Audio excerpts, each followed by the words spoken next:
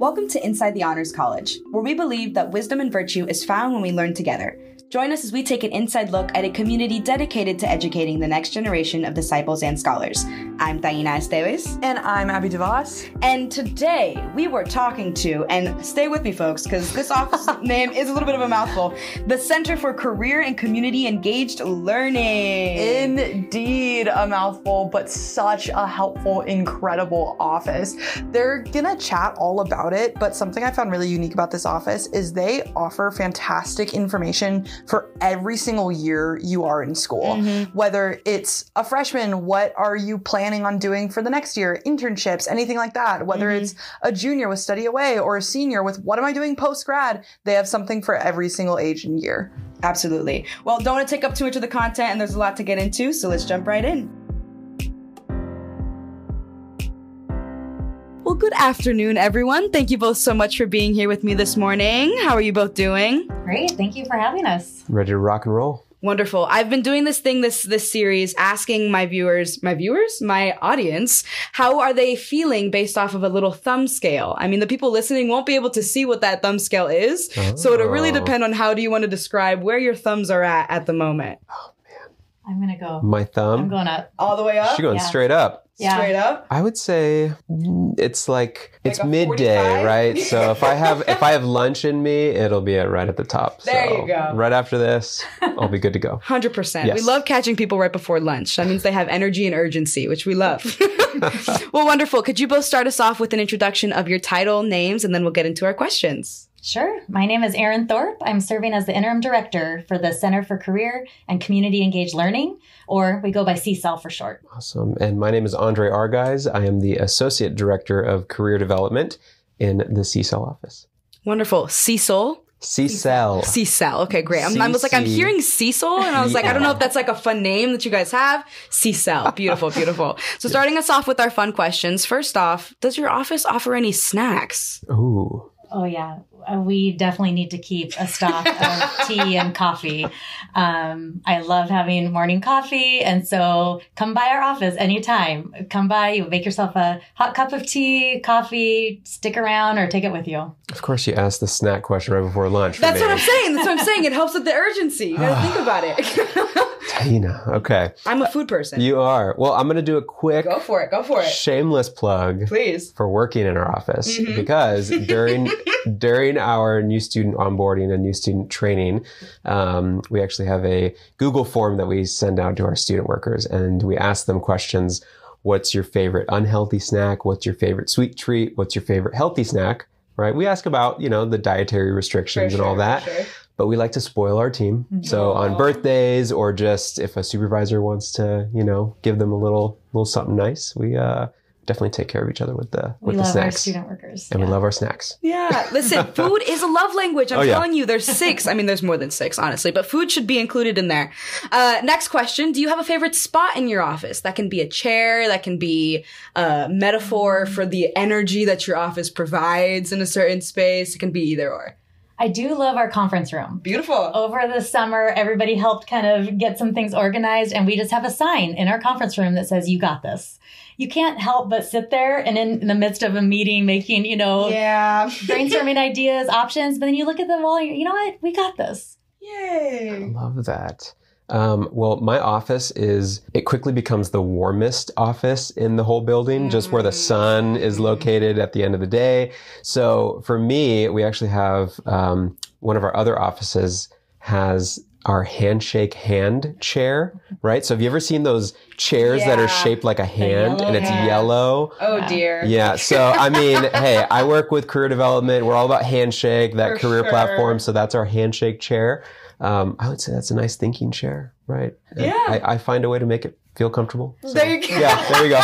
I hear it. And then our final close for our fun questions at the top. If there were 3 words that you had to describe your office, what 3 words would those be? We'll start over here with Erin. Okay, I'd have to go with transformative experiential learning. And we can circle back around to that if you want, because I can talk about experiential learning all day long. Yeah. But our department, our center, has so many different services.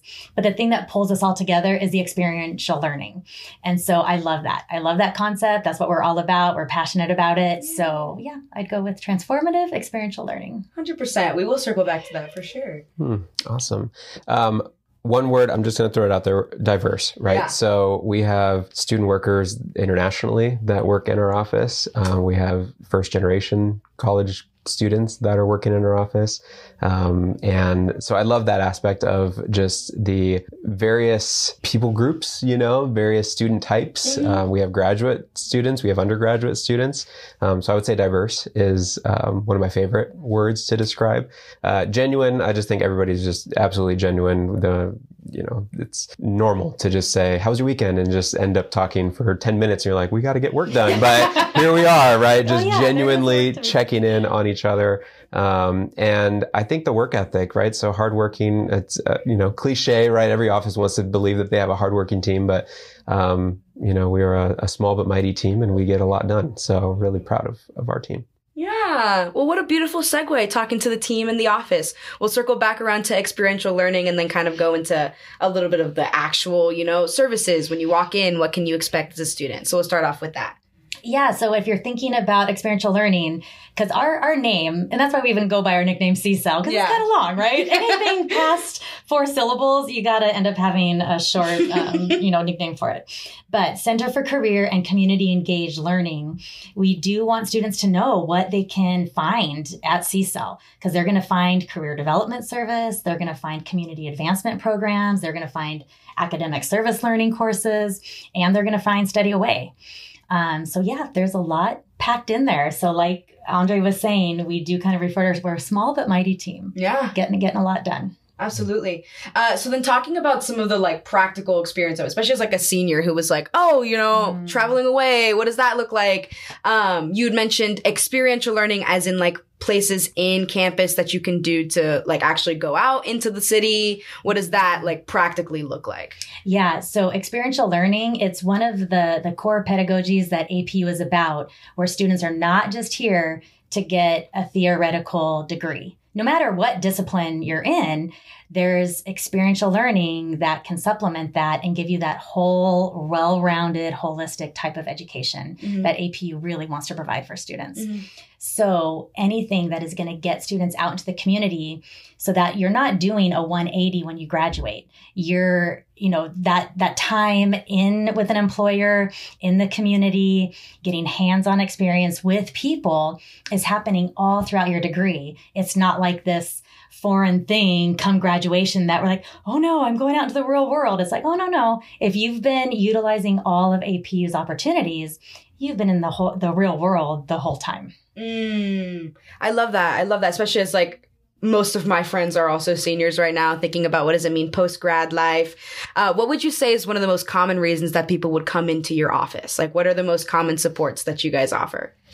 Yeah, it's there's a lot, right? For sure. Talk about it. So I'll just talk from my end, right? So we have 4 service areas, right? And so the one that I oversee is our career development. And one of the things that I really want honors college students to really understand is that career development at APU is not just something that you do your graduating semester, right?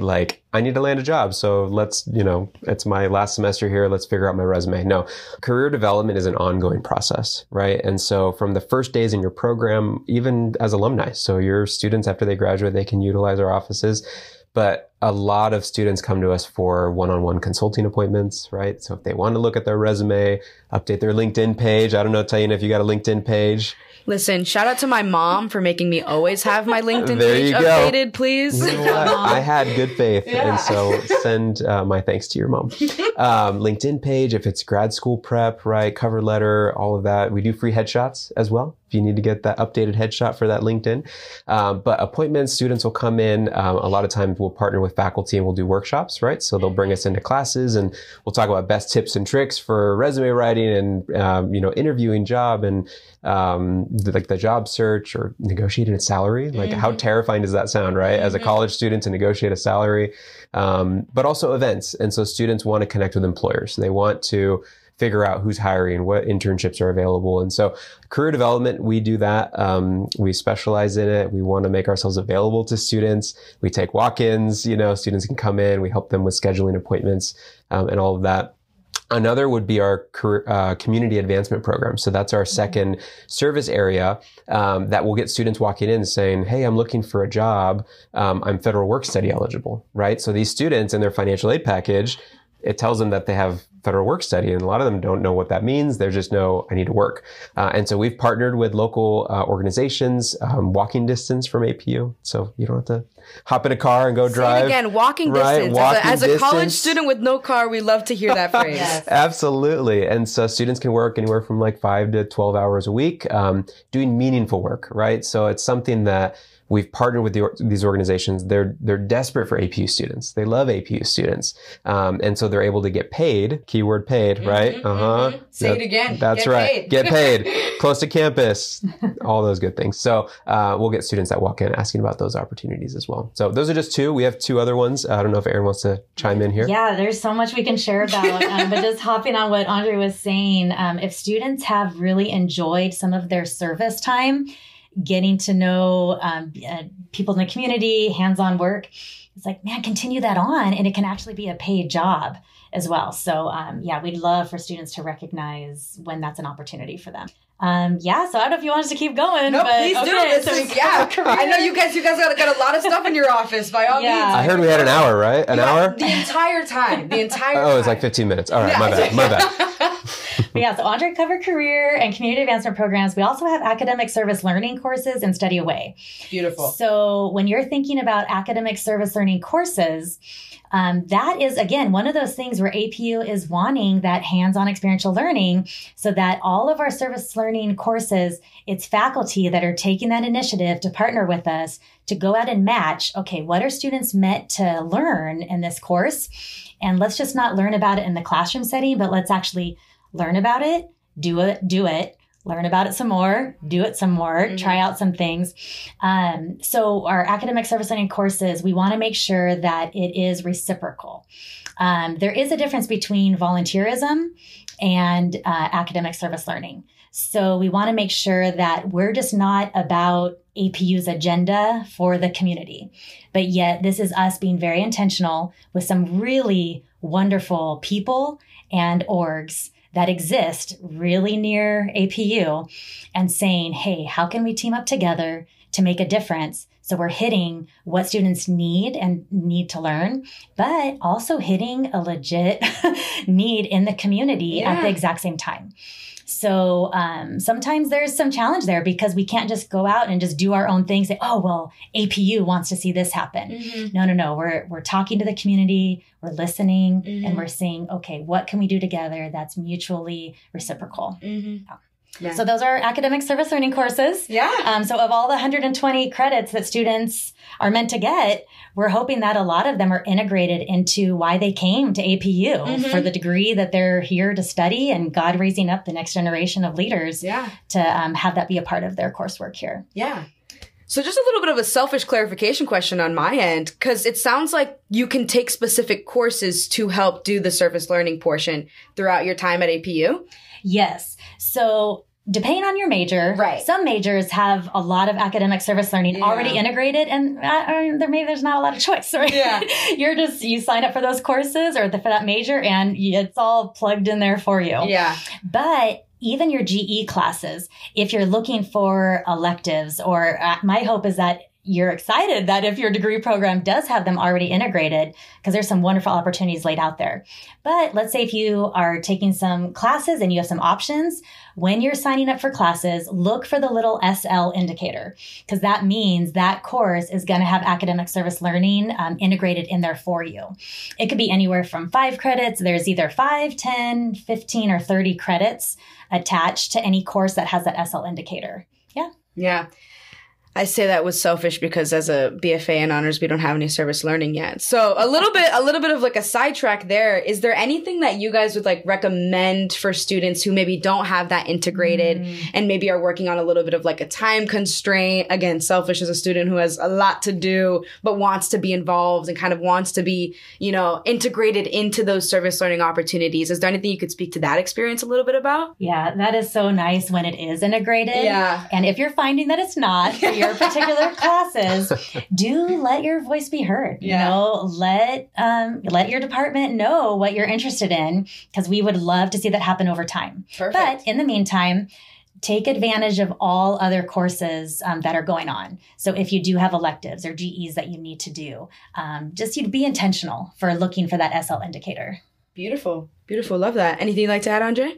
I echo my colleague's sentiments. Yeah, no, it was beautifully said. It was beautifully said. I was literally in my head like, what else could I say? What else could I say? Yeah, no, it was good. It was great. I agree. Well, as we're coming a little bit to the close here, is there any last piece of advice that you would like to share with the student body? Anything about your office that you think is underutilized, a specific resource or service that you're like, nobody uses this, but it's so great and they should?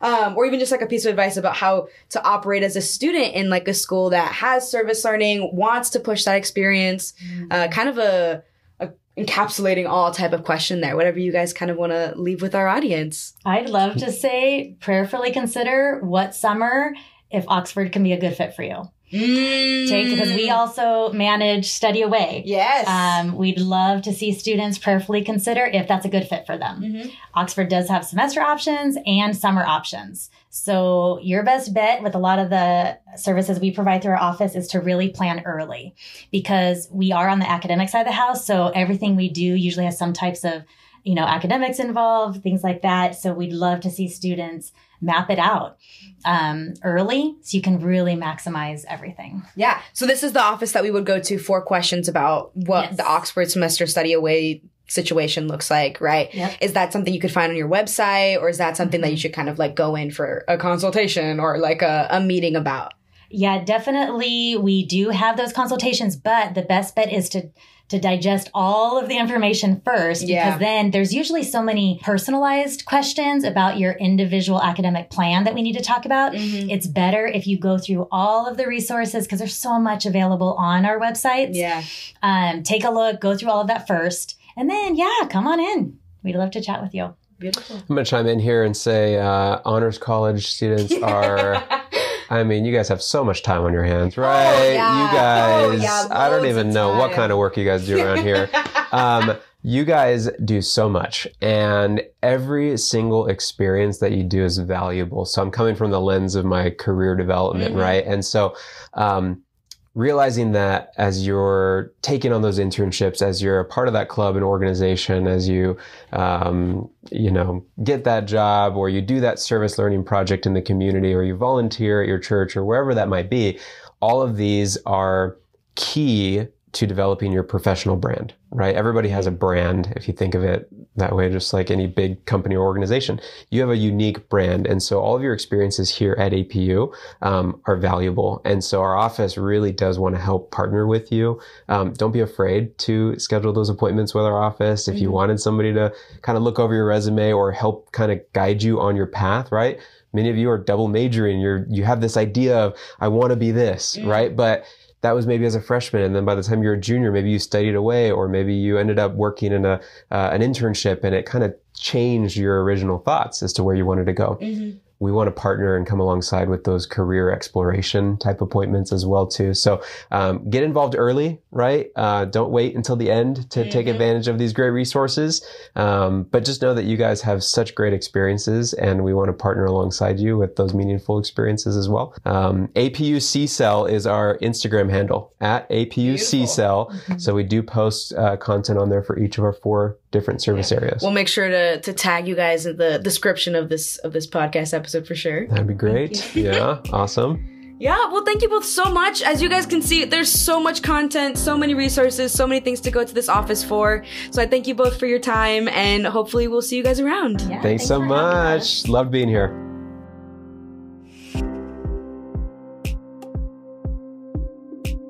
Thank you again to Aaron and Andre for taking all that time to talk with us. I know I, for one, didn't know anything about that office really, besides kind of the support with being able to get stuff for your career and like headshots and stuff. So getting to hear about all the different like facets, to throw in a nice little word. Good there. Word, yeah. Thank you. For their department was just such a great opportunity. I'm so grateful for them for coming in.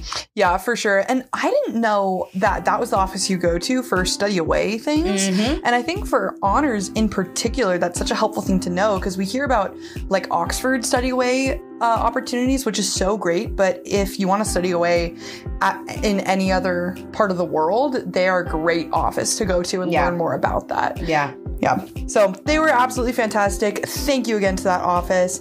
And thank you for taking an inside look at a community dedicated to educating the next generation of disciples and scholars. We will see you next time on Inside the Honors College.